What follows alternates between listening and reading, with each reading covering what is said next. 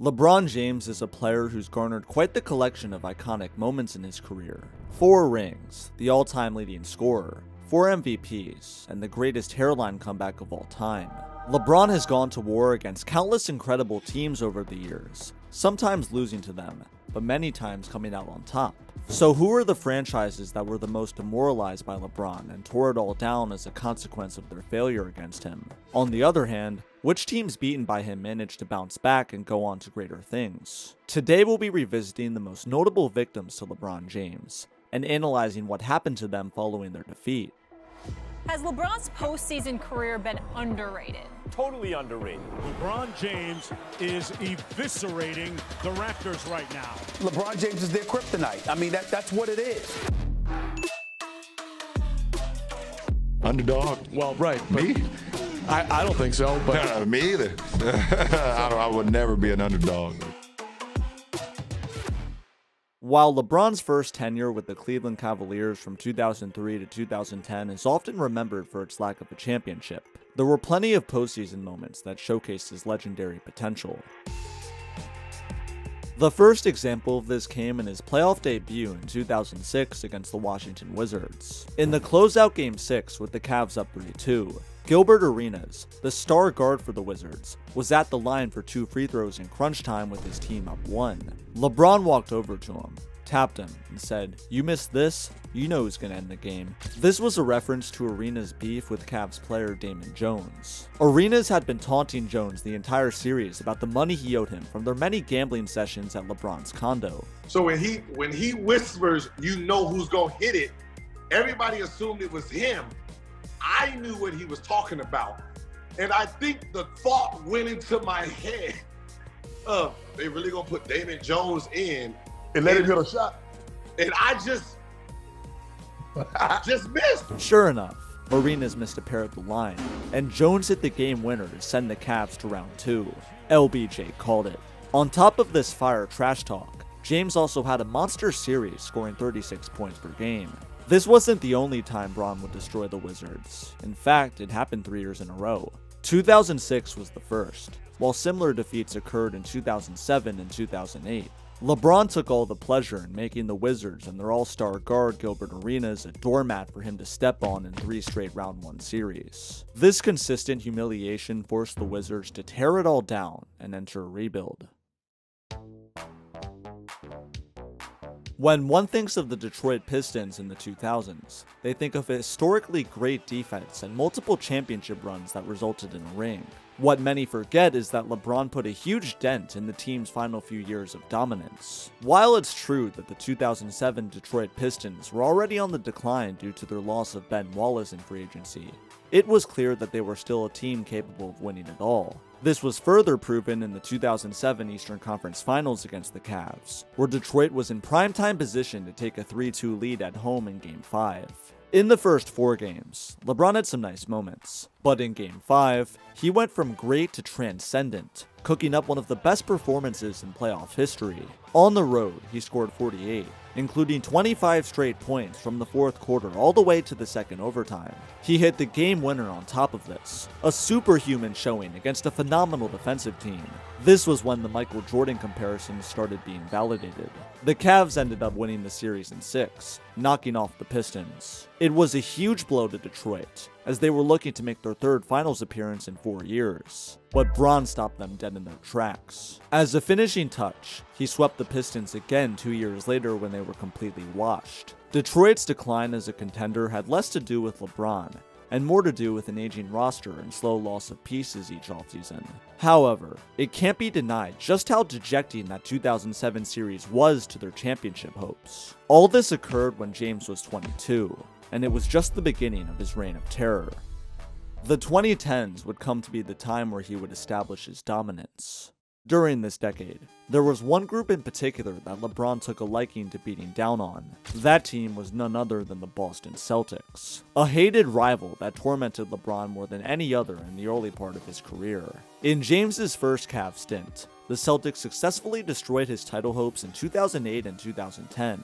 If there was any one team that was circled on Bron's calendar for the remainder of time, it was the Boston Celtics. And boy, did he take things personally with them. After losing to the Celtics twice in his first 7 years, he would go on to face them 5 more times in the postseason, and shockingly, he won all 5. The first of these battles came in 2011, where LeBron's newly established Big Three in Miami beat the Celtics Big Three in 5. This series was a symbolic moment for LeBron's career. He finally broke the chains, dismantling the Pierce, Garnett, Allen trio that had haunted him for years. Most remembered from this series was how it ended. In Game 5, LeBron single-handedly went on a 10-0 run for the Heat, embarrassing the Celtics with clutch threes and fast break dunks. He taunted them after each field goal, sending a message to the city of Boston that the days of him not having enough help were gone. But while this 2011 semifinal series may have been the most impactful at a glance, the 2012 Eastern Conference Finals series between these two teams would triumph all. In 2011, the Celtics never really stood a chance, but in 2012, they were more motivated than ever, and came just 1 win shy of their 3rd finals appearance in 5 years. The Celtics jumped out to a 3-2 lead, stealing Game 5 in Miami thanks to a Paul Pierce game winner over LeBron. The stakes were now at their highest, and if Bron and company got eliminated, all hell would break loose.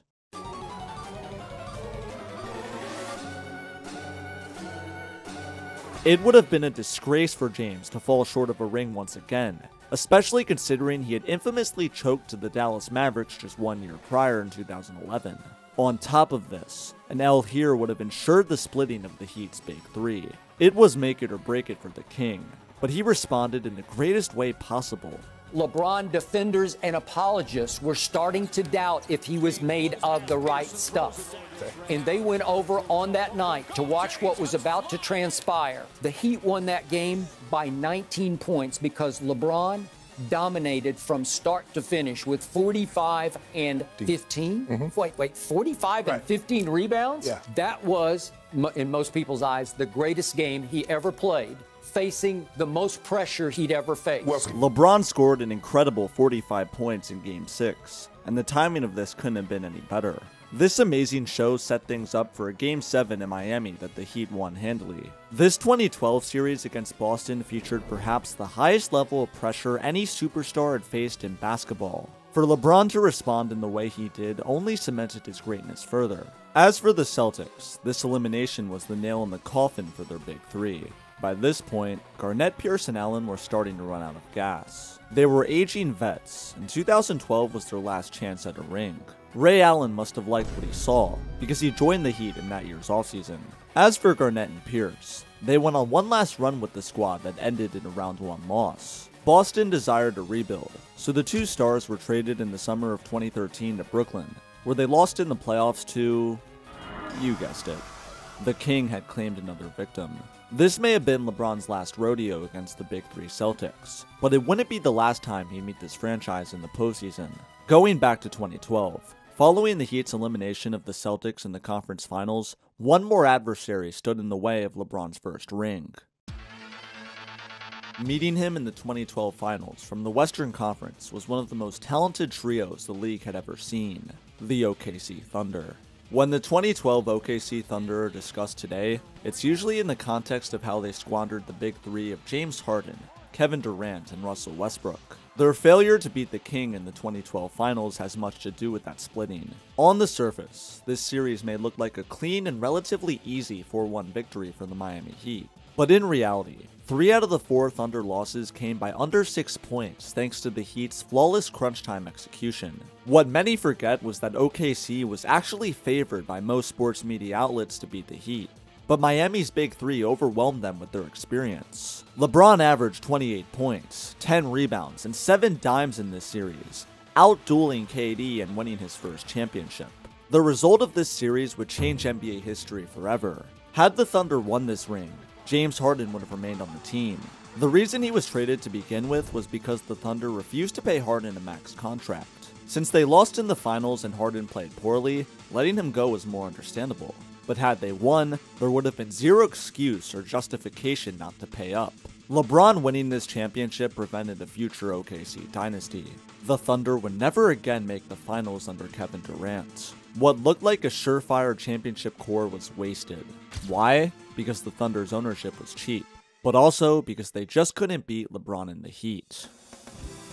Paul George has been on a handful of teams in his career, and has put together quite the resume of achievements. Though for many NBA fans, his time with the Indiana Pacers remains his most remembered for his incredible playoff runs. The rivalry he and the Pacers had with LeBron and the Heat was incredible.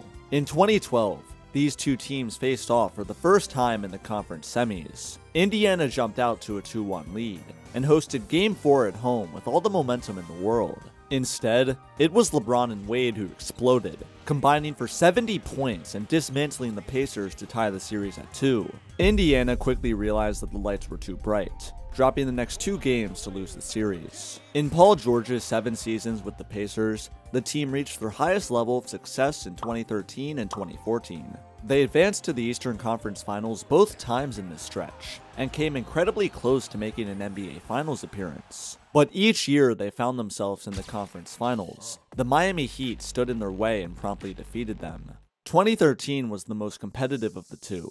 The Heat won in 7 thanks to James's 29 points per game average. The Pacers were an elite defensive team anchored by Roy Hibbert, who was actually a good player back then, but LeBron destroyed them. James's best moment easily came in Game 1, where he drove past George for the game-winning layup in overtime. It's an iconic moment, and it haunts the Pacers to this day. The Heat ultimately managed to scrape by in 7, blowing the Pacers out at home to seal their NBA Finals trip. 1 year later in 2014, they struggled far less, winning in 6, with 3 out of the 4 victories coming in double-digit fashion. Although the Paul George-led Pacers posed as a strong threat to the Heat on multiple occasions, they were never able to muster up the momentum to eliminate them. A Paul George-like injury and poor management led to growing dissatisfaction from PG, who eventually requested a trade in 2017 following yet another playoff exit to LeBron. Even when George was traded for Victor Oladipo and Domantas Sabonis shortly thereafter, the LeBron nightmare didn't end. He beat Indiana in round 1 of the 2018 playoffs in 7, snatching victory from the jaws of defeat. LeBron eliminated the Pacers a mind-boggling 5 times in the 2010s, preventing 2 finals appearances. Whether it was a young and upcoming team like OKC and Indiana, or a veteran experienced opponent like the Big 3 Boston Celtics, it didn't matter. LBJ triumphed all. In fact, the Thunder and the Pacers weren't the only 2 teams led by a rising superstar that James beat as a member of the Miami Heat. Paul George and Kevin Durant were exciting players, but when they played James in the playoffs, none of them had yet captured an award quite as prestigious as the MVP. That honor was given to none other than Derrick Rose, the youngest MVP in NBA history, who played LeBron at the peak of his powers in the 2011 Eastern Conference Finals. LeBron, who came second in first place votes, took this personally. Not only did the Heat win this series 4-1 against the top seed in the East, but LeBron made it a point of emphasis to lock Derrick Rose up. Rose shot 6.3% with James guarding him, including going 1-15 in games 4 and 5. LeBron James had D Rose looking like an LA Fitness hooper, but defense wasn't all he did. On offense, James scored 26 points per game, including a crunch time takeover in Game 5. The Heat went on a 19-4 run to eliminate the Bulls, featuring dozens of clutch shots by the King. He sent a message to the MVP voters on who he felt should have won the award, silencing the trash-talking Bulls with a signature performance. This dominant series decimated Chicago's hopes of a date with the Mavericks in the finals, and would unfortunately go down as their only real chance at a title run under Derrick Rose. Injuries were the cause of this eventual failure, of course, but what can't be denied is how easy Miami made it look against the 62-win #1 seed with an MVP. This was a phenomenal victory for James against the Bulls, but one could argue his win against them a few years later was equally as crucial. Fast forward to LeBron rejoining the Cavs in 2014. The villain of South Beach was no more. James was now determined to win a championship with his hometown team.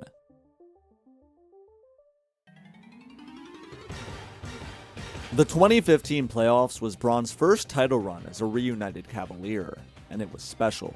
In round 2, he squared off against the Bulls once more, but this time around, Chicago was far more threatening than 2011, jumping out to a 2-1 lead. In Game 3, Derrick Rose hit an incredible shot that won it, and this could have been a huge blow to the Cavs. But instead of bowing his head to defeat, LeBron responded with a game-winning shot of his own in Game 4. It's hard to put into words just how demoralizing this shot was for Chicago. They were on the brink of taking a 3-1 lead against the biggest obstacle that stood in the way of a conference championship. But with just one shot, their hopes and dreams crumbled. The Cavs won the next 2 games to take the series, and Chicago's front office went into a panic. They fired their coach Tom Thibodeau a few weeks after this exit, and in the following summer traded Derrick Rose and let Joakim Noah go. The cherry on top is their trade of Jimmy Butler 2 years later. It's not unreasonable to say that LeBron and the Cavs basically ended the Derrick Rose and Jimmy Butler era in Chicago. Had the Bulls won, there's no way their management would have been justified in trading Rose and Butler, or firing Thibs. LeBron had beaten the Bulls in their infancy in 2010, their peak in 2011, and their decline in 2013 and 2015. His fingerprints are all over this franchise's implosion. The Chicago Bulls were victims of LeBron James. But not every franchise had the luxury of having a superstar lead them. Others, like the Atlanta Hawks in the late 2000s and mid-2010s, won their games through grit and weren't carried by elite talent. When thinking of teams that LeBron beasted on, for many, the Hawks aren't the first group that comes to mind. But in reality, they were the quiet victims to the king. In 3 separate playoff series versus the Hawks, LeBron had a record of 12-0, 3 sweeps. The most impressive of those being in the 2015 playoffs. Leading up to their eventual conference finals match, the Atlanta Hawks were seen as a true threat to spoiling LeBron and his reunited Cavs. They had won 60 games in the 2014-15 season, earning the #1 seed, and were only 1 out of 8 teams in NBA history to have 4 All-Stars on the same squad. They were stacked, but once they faced the Cavs in the Eastern Conference Finals, they were steamrolled. Without Kevin Love, and with an injured Kyrie Irving who missed 2 out of the 4 games, the Cavs swept Atlanta. LeBron averaged a 30-piece, with his most notable performance coming in Game 3. At home, James scored 37 points with 18 rebounds and 13 assists, including 2 huge clutch shots down the stretch in overtime that led his team to a 3-0 lead. An underappreciated performance by the King. He rose to the occasion when his hobbled team needed him to. The Cavs would go on to blow out Atlanta in Game 4 and advance to the finals. This elimination killed the Hawks' reputation, making their 60-win campaign look like a fluke. It's almost as if that conference finals loss was the end of an era, because the Hawks went from the top of the East to the bottom in just 3 seasons. Soon enough, this once memorable season faded into irrelevancy. It's easy for fans to write off LeBron's 8 straight finals appearances as just a product of a weak Eastern Conference. But he stands alone in the modern era with such an achievement, and none of his superstar contemporaries have ever been able to replicate such success. The Hawks may be a team that's silently owned by LeBron, but a team that everyone knows LeBron owns is the Toronto Raptors. How many players can say they had a nickname created to highlight how much they dominate another team? Not many. But LeBron can. He played them in the playoffs 3 times from 2016 to 2018, and triumphed in each matchup. In 2016 and 2017, he beat them in 6 and in a sweep. Not much was thought of from these 2 victories. The Raptors were just another team in the East Bron beat on his yearly finals trips. In 2018 though, that all changed. A ring in 2019 makes everyone forget, but the fact of the matter is that the 2017-18 season for the Raptors wasn't just any ordinary one. They were the best team the franchise had ever seen, winning 59 games, the most in their 23-year history. Something seemed different about this group. DeMar DeRozan and Kyle Lowry were playing the best ball of their career. They had the Coach of the Year in Dwayne Casey. They had the best bench in the league. All signs pointed to a deep playoff run, with many picking them as the favorites to win the Eastern Conference. The Raptors were the squad that was poised to shove the King off his conference championship throne. Everyone knew that LeBron stood in the way of Toronto, but a sizable majority of NBA fans felt he was beatable. After all, he was without Kyrie Irving, who had been traded, and had an incredibly weak supporting cast. This was the Raptors' moment to strike and finally overcome their playoff demons. But instead, they fell into a pit of misery. Not only did the Raptors end their season in the second round, not only did they lose to the Cavs for the 3rd year in a row, not only did they get swept, but they got crushed and humiliated in front of millions, becoming the joke of the NBA.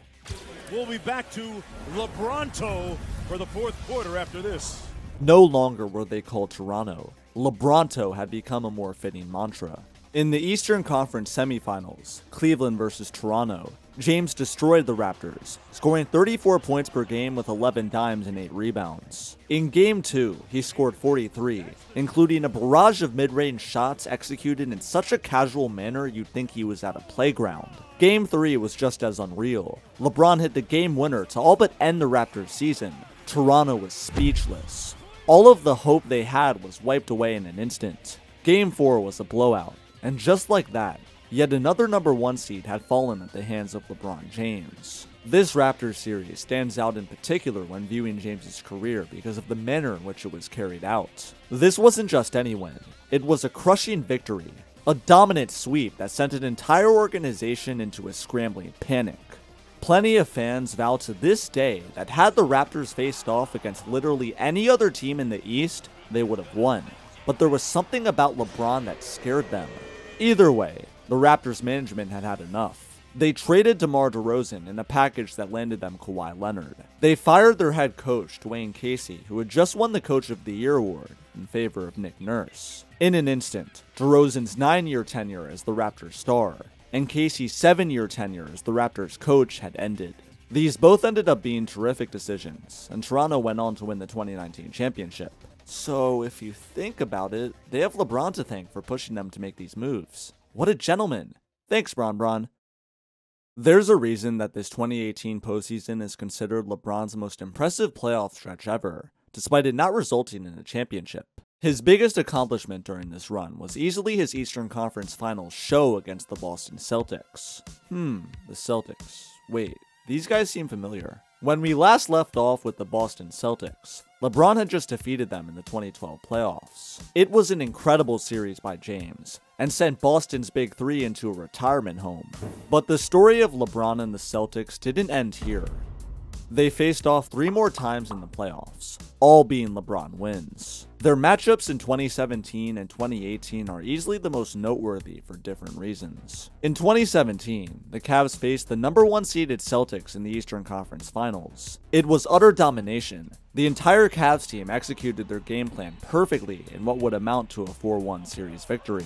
Specifically, Game 2 stands out as a microcosm of LeBron's 7-year chokehold on the Eastern Conference. The Cavs treated this important playoff game against their rival like just any ordinary one, blowing them out as their Big Three combined for 74 points. The Cavs won by 44, and led by as much as 50 points on the road. I know Isaiah Thomas, the Celtics' best player, had an injured hip, but damn, does that really explain a 50-point lead? I don't think so. As we've seen so many times before, losing to LeBron James can often make a franchise's alarm bells go off. The Celtics in 2017 were no different. Ironically enough, after losing 4-1 in disheartening fashion, they traded their star guard Thomas in a package to the Cavs for Kyrie Irving after he had requested a trade. LeBron just witnessed one of the greatest teammates he ever had go behind his back and request a trade. Out of all possible teams, Kyrie was sent to the Celtics, a franchise that had an incredibly heated rivalry with LeBron specifically. This must have been a heartbreaking moment for him. So how did he respond to this emotionally intensive, tragic situation? By beating the Celtics again, of course. Fast forward 1 year to the 2018 playoffs, and these two teams met once again in the conference finals. While Boston may have been without Kyrie and Gordon Hayward due to injuries, they were still a formidable squad that was fully capable of making it to the finals. The first 2 games in this series showed exactly that. The Celtics won both in decisive fashion at home. Historically as a franchise, the Celtics were 37-0 when up 2-0 in a series. On top of this, these 2018 Cavs had an infamously bad supporting cast around James. Finally, it seemed like a team in the East had what it took to dethrone the King.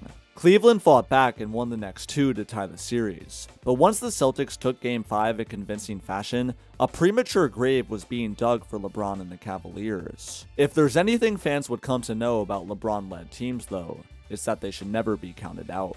They won the next 2 games to clinch a finals appearance, with LeBron going bonkers. In Game 6, he scored 46, with 2 back-to-back clutch threes over Jason Tatum to seal the W. In Game 7, he scored 35, with 15 boards and 9 dimes, including the block of the year on Terry Rozier, and the dagger and 1 layup with 2 defenders draped on him. For all the achievements James had in his career, making the finals in 2018 is up there near the top of the list. To make it to the biggest stage against all the odds with little to no help was admirable, and his level of play was legendary. As for the Celtics, they certainly wouldn't blow it up like the 2018 Raptors did, but this loss would haunt them for years, and many in the Boston area consider it a massive missed opportunity. I've talked about a bunch of different playoff series and teams so far, but no video about LeBron James's victims would be complete without mentioning the 2016 finals. The 2016 Golden State Warriors had the highest regular season win total ever at 73 dubs. This was spearheaded by their unanimous MVP in Steph Curry, along with 2 other All-Stars in Klay Thompson and Draymond Green. Somehow, James, with his star partner Kyrie Irving, heroically slayed the beast that was the Warriors, overcoming a 3-1 deficit to win the championship. The fashion in which they won will be etched in every Cavs fan's mind forever. LeBron's chase-down block on Andre Iguodala in the closeout Game 7 is the best defensive play in NBA history, and by far the best moment of James's career. While Bron certainly didn't end the Golden State Warriors dynasty by any means, what he did against them in 2016 will always be his greatest achievement. It forced the Warriors to target Kevin Durant in that summer's free agency, which made them a truly unstoppable force that won the next 2 rings. But the reality is this: LeBron and the Cavs spoiled Golden State's perfect season, and ruined Steph Curry's incredible 2015-16 campaign. That in itself is an owning of epic proportions, and makes the 2016 Warriors one of James's biggest victims. Honorable mention time: Bron has made countless NBA teams his victim, but there are a few players that he's also had great success against. Versus Kemba Walker, LeBron amounted a record of 30-1. Yes, 30 wins against Kemba over a 12-year span, and 1 loss. Against Chris Douglas Roberts, who I've never heard of in my life, James went 14-0. I guess Bron just took matchups against this man personally. I don't know. Jimmy Butler, Joakim Noah, Kyle Lowry, and Paul Pierce were eliminated by LeBron in the playoffs 3 times. Paul George 4 times, Al Horford 5 times. The most recent example of a player being flat out punked by LeBron was Dillon Brooks in the 2023 playoffs. The 2nd-seeded Grizzlies and 7th-seeded Lakers played against one another in round 1. Memphis guard Dillon Brooks, who is known for his unbashful trash talk, called out James. You and LeBron have that exchange. There are people out there that say maybe you shouldn't do that with one of the better players in the game. What were you thinking? I don't care. He's old. I poke bears. I don't respect no one until they come and give me 40. Man, the ball's on this guy, huh? Absolutely 0 people were shocked when LeBron got his lick back, winning the series in 6 and hitting a plethora of clutch shots while doing so. Typical stuff by this point.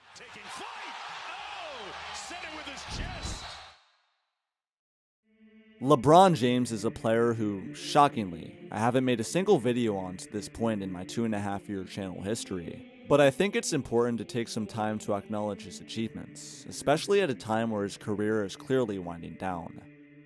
LeBron is one of those figures whose accomplishments will only age better with time. The way in which he methodically defeated so many teams and players consistently over the years is unmatched and often overlooked. So while he's still here, don't take him for granted.